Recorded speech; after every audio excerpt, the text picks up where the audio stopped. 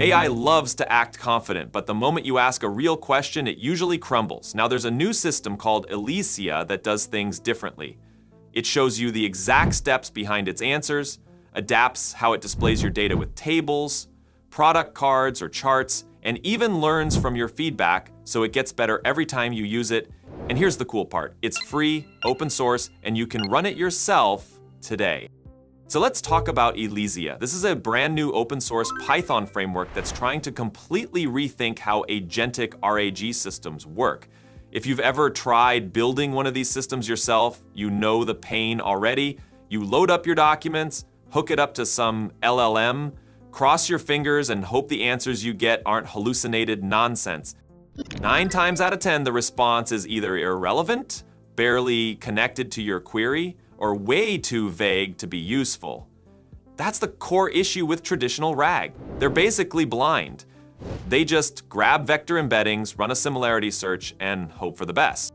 The team at Weaviate, who you probably already know for their vector database work, decided to take this whole problem head on. They built Elysia, an agentic RAG system that's not just a wrapper on top of a language model, but actually a framework that guides AI through structured decision trees, smarter data handling, and transparent reasoning.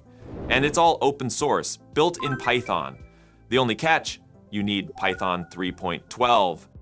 So what makes Elysia different? Well, they've built it around 3 big pillars. The first one is the decision tree architecture. Instead of dumping 100 tools on an LLM and telling it go nuts, Elysia organizes them into a structured web of nodes. Think of it like a flow of possible decisions where each step has context of what's already happened and what's coming next. Every node has a defined action, and the agent actually evaluates its environment before making a move. It keeps track of past actions, future options, and the current state to figure out the best tool to pick. The transparency here is standard stuff. The decision tree shows each step it takes, what it tried, and where it hit a wall. If you ask for car prices, but your data only has makeup products, it just flags it as impossible and moves on, instead of wasting time. When a search pulls back junk results, it'll adjust the terms or loosen the filters to get something better. And if there's an error like a broken query or a connection issue, it catches that and stops after a few tries so it doesn't spin in circles. The second pillar is dynamic data display. Instead of dumping everything out as flat paragraphs of text, Elysia analyzes your dataset and decides how to present the information in a way that actually makes sense. If you're working with e-commerce products, it'll show product cards. If you're digging through GitHub issues, you'll get a proper ticket layout. If it's spreadsheets, you get clean tables. Right now, there are 7 main formats: generic display, tables, product cards, tickets, conversation logs, documents, and charts. The system automatically examines fields, data ranges, and relationships in your dataset, then maps them to the right display type. And you can override the defaults if you need to. They're even planning future extensions like hotel booking displays or Slack thread displays that let you interact with the data directly, not just read it. So there it is. Some will become millionaires because of AI, some will stay exactly where they are, and some will unfortunately lose their jobs. Which one will you be? Faceless Empire gives you the exact method that's generated over $500,000 for us over the last 12 months. But only 200 people will get a chance to get our system when I reveal everything in a few days. Don't be the person who had the chance to seize this AI opportunity and didn't take it. Sign up for free, priority access now. The link's below, but not for long. The third pillar is what they call data expertise. Before Elysia even attempts a search, it takes time to understand your data environment. It doesn't just run a blind vector search. It samples your collections, creates summaries, generates metadata, and maps out relationships. That means when you fire off a query, it's not scrambling around in the dark. It already has a sense of what's in there and how to approach it. Naive RAG systems like Weaviate's old Verba struggled with repeated data, overlapping types, or ambiguous queries. Elysia fixes that by building awareness of your data structure up front. Now that's the core framework, but the team has also packed in a bunch of other features that make the whole thing feel like more than just another RAG implementation. Let's start with feedback. Most systems, if you hit thumbs up or thumbs down, they might tweak something in the background, but you don't really see the benefit.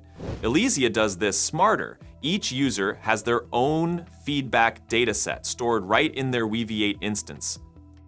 If you've rated certain responses positively in the past, Elysia pulls those examples as few-shot demonstrations for similar queries. That means even small, cheaper models can perform better over time because they're anchored to examples that you already liked. And importantly, your feedback doesn't leak into anyone else's experience. So personalization happens at the individual level without cross-pollution. Then there's document chunking. Anyone who's worked with RAG knows that pre-chunking all your documents is a nightmare. You burn storage space and end up splitting content in ways that don't make sense. Elysia flips this around with Chunk on Demand. First, it searches at the document level. If a document looks relevant but is too long, then and only then does it break it down into chunks. Those chunks get stored in a parallel quantized collection linked back to the original document. That way, future queries can reuse them. It's more efficient, storage-friendly, and honestly just smarter. And they're even looking at flexible chunking strategies in future versions. Code might be chunked by functions, prose by semantic blocks, things like that. Elysia also routes different tasks to different models. If you're asking a simple question, there's no need to spin up GPT-4 or Gemini. A lightweight model can handle it. But when the job requires deep reasoning or complex tool usage, Elysia can escalate it to a bigger model.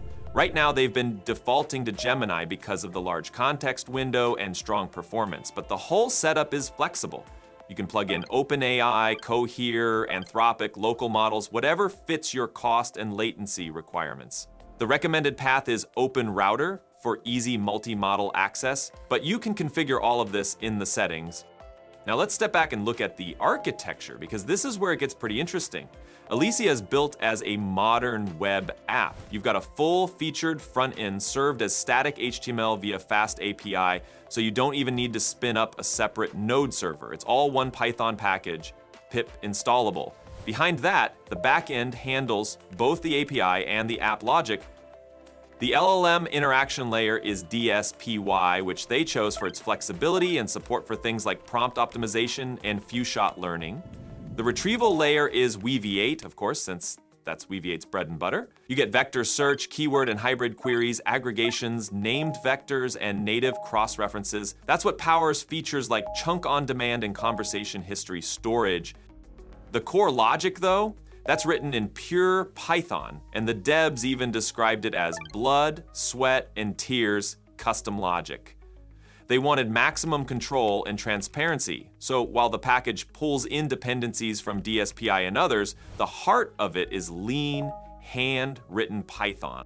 Let's talk setup, because the barrier to entry here is surprisingly low. To get going, you basically just run pip install Elysia, AI, and then Elysia start. That spins up both the front and the back end. From there, you head into the settings tab, drop in your Weaviate cluster details and API keys, pick your model provider, and you're live. You can even create multiple configs if you want to swap between clusters or providers on the fly. And if you're not ready to commit, there's a free 14-day sandbox on Weaviate Cloud you can spin up. If you want to skip the web app and work purely in code, you can just import it directly in Python. Define your own tools with decorators, build a tree, and query it. The documentation walks you through things like connecting to Weaviate, setting up environments, defining schemas, and importing data. They even give you a sample import script with LLM to-do tags that guide you through plugging in your data source, schema, and embedding model. It's basically plug and play for anyone who knows their way around Python. There are also some fun extras. You can customize a little blob avatar inside the UI that persists across sessions. In the future, they plan to expand this into full theming and branding support, so companies could reskin Elysia as their own internal tool. The UI also has a built-in data explorer that groups unique values, shows min and max ranges, and lets you drill down into objects for detailed inspection. And because it's all real-time, you can watch the decision tree being built as you interact with your data. So yeah, Elysia is still in beta, but it's already looking like one of the most thought-through frameworks out there for anyone who's serious about building agentic systems on top of their data. It's simple to start, but under the hood, there's a lot of depth for customization. And honestly, the mix of decision trees, adaptive displays, and feedback-driven personalization is something we really haven't seen pulled together in an open source package before. And if you want to test it yourself, there's a demo instance online and the GitHub repo is live with the code. All right, that's Elysia. Let me know what you think. Do you see this becoming the next standard for how we work with data, or is it just another interesting framework that might fade away? Drop a comment, hit subscribe if you want more breakdowns like this, and thanks for watching. I'll catch you in the next one.